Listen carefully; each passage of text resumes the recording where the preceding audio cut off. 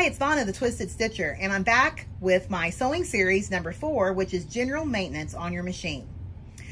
Okay, you've sewn an entire project, or it's the end of the week after you've sewn very heavily. You should always do general maintenance by the end of the week, by the end of a large project, or before you put it into storage. Always, you should do your general maintenance.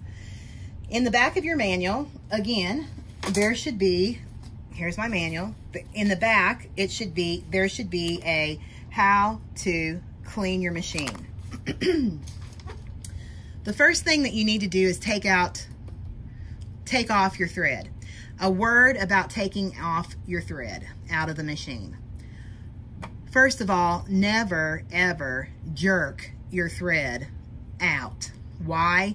Because there is a check spring in here, and jerking it out will actually, over time, will cut that check spring in, will actually cut it. I mean, because the thread will just, from constant jerking it out, will damage your machine.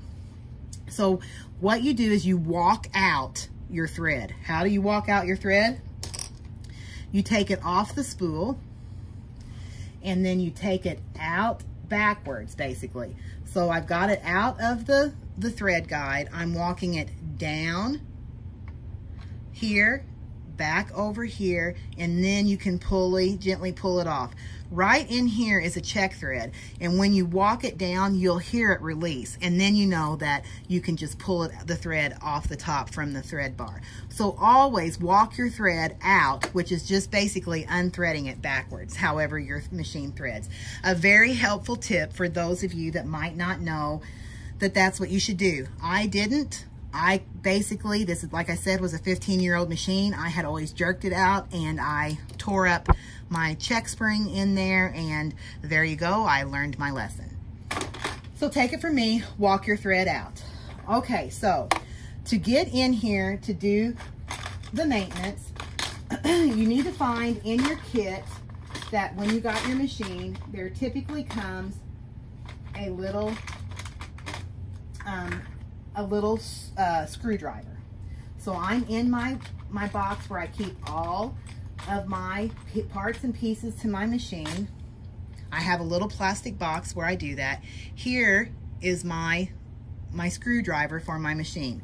The first thing I'm going to do is I'm going to take off my foot. So you take off the screw at the needle post here, and I'm going to take this entire thing off. Do not lose your screw. Put it somewhere safe. I generally put mine underneath my extension table. See, I'm going to put it down right over here so I know where it's at, okay? And I'm also going to put my foot down there with it, so I know that that screw went with that foot. I'm going to take off my bobbin cover and take out my bobbin, okay?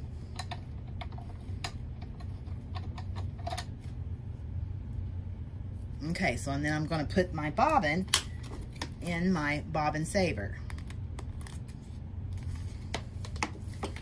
Now then, I'm going to take off my needle. Again, to take off your needle, cover all holes in your machine with a piece of tape or a piece of fabric, and then take off your needle.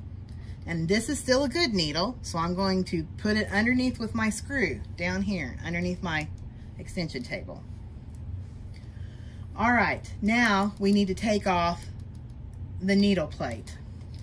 I'm going to take my screw, and I'm going to take off this.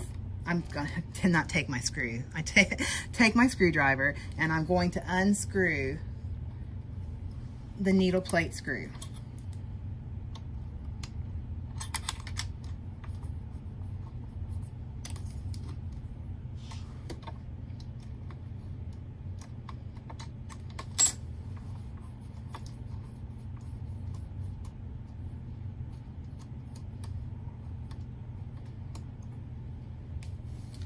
I'm putting the screw down here underneath my table safe. Don't lose your needle plate screw. All right, so then I'm going to take off my needle plate, and that basically will just be to pull it up gently and slide it off. Okay, now then you can see, look right there, a whole bunch of lint, and there's some way down in here too. Okay, that's bad. We need to make sure that we clean our machines frequently, and if you start having problems with the way your threads are laying, or if they're not, the tension's not right, this is another thing to always check. After you change your needle, after you rethread your machine, check about how dirty your machine is, okay? So, what do I use to clean my machines? I use a toothbrush, I have some different paint brushes, and I have a straw. Why a straw? Well, I'm going to get my vacuum cleaner, and I'm going to stick this down in the hose, and I'm going to hold it, and I'm going to suck this up. So it is a homemade way to suck. You never want to blow canned air into your machine, because all of this will get back in there, and that is a no-no. So you just want to suck out. You don't want to blow in. So I'm going to silence you while I suck all of this up, okay? Just a moment.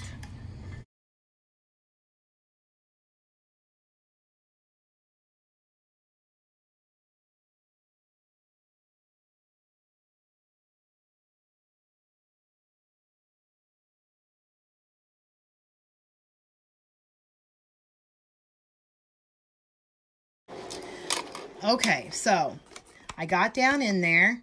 You can see, look how much cleaner that is by doing that.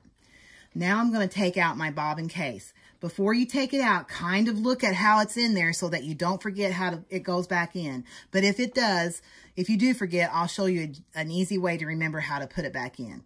So you take your bobbin case out. Now then, you're going to see that there's going to be dust and debris on here. You're going to just generally clean that off. There's dust and stuff right there in the back of that bobbin case. And there might even be some dust down in there. See, there's a little speck of something down there. That's when I get my paintbrush, and I'll go like this and get that out of there. Okay, so your bobbin case is looking good. Nice and clean. So we're going to set this underneath our extension table where I have all my other stuff down there so I don't lose it.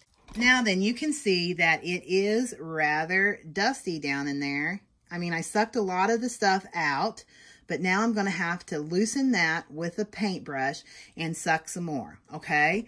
So I'm going to mute you again, or mute me again while I do that.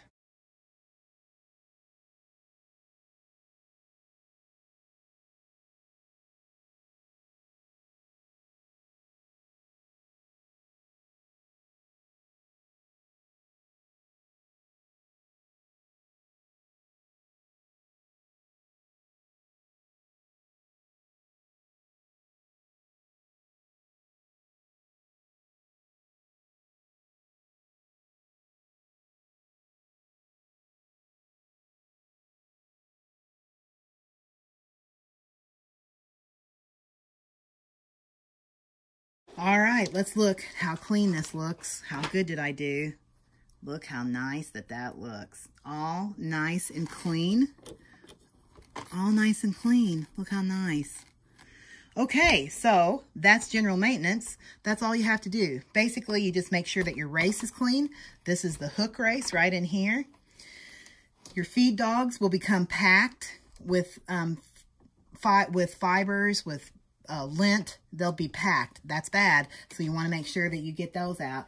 And then you want to kind of just look around the race in here and suck as much as you can. Loosen it, then suck. Okay? All right. So now we're ready to put it back together. The first thing that will go in is my bobbin case. Now then, I was careful and remembered that the little U-shaped goes back here. But if you don't know, if you can't remember, this little place right here, there should be like a little spring, and it should go right against that little spring. So let me try to move you up so that you can see what I'm doing. Okay, so I'm going to put my bobbin case back in like that. And then see this little spring? You should always have, like, it should just go right, move just like that, okay? All right, so we got our bobbin case back in correctly. Now it's just a matter of putting everything back together. So we get our feed dogs right lined up on the feed dogs, just like that. Okay, we're going to put our needle plate screw back in.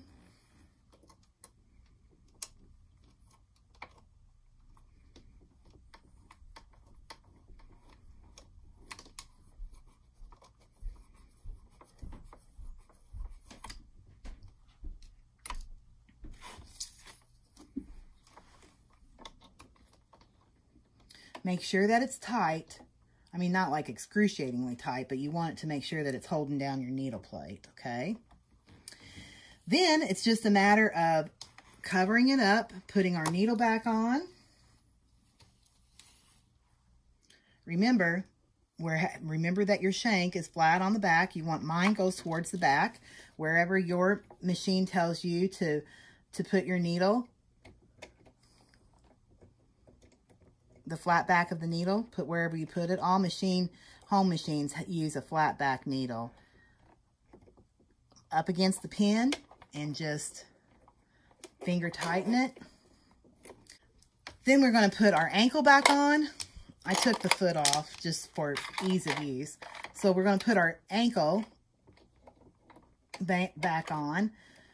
You're going to hold it against the ankle against the needle bar, and then just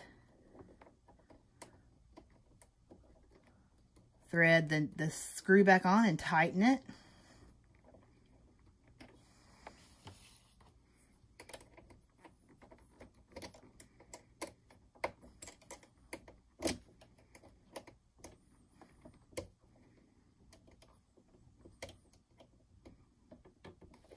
Okay. I'll put our bobbin case lid back on, and then we're going to put on our foot, and there you go. A nice clean machine ready for storage or the very next project. Thanks so much for watching. Until the next time, have a great day.